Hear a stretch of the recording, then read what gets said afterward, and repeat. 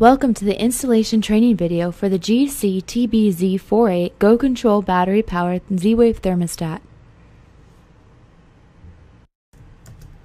Before removing the existing thermostat, first make sure that the existing heating, ventilation, and air conditioning system, or HVAC, works correctly, and using your user guide, verify that your thermostat will be compatible with your current HVAC system. Next, disconnect the power from the HVAC system and label each of the wires, and feel free to use the labels provided with the thermostat.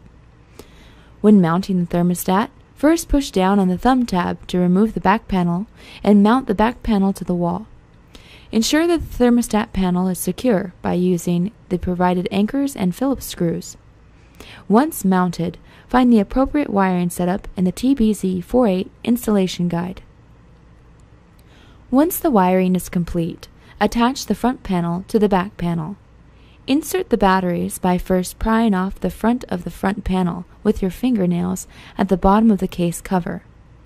Put in 4 AA batteries and replace the front panel case. Lastly, test the heating and cooling to make sure that all of the functions of the HVAC system are working correctly. For further system configuration, please refer to your GCTBZ48 installation and operation guide.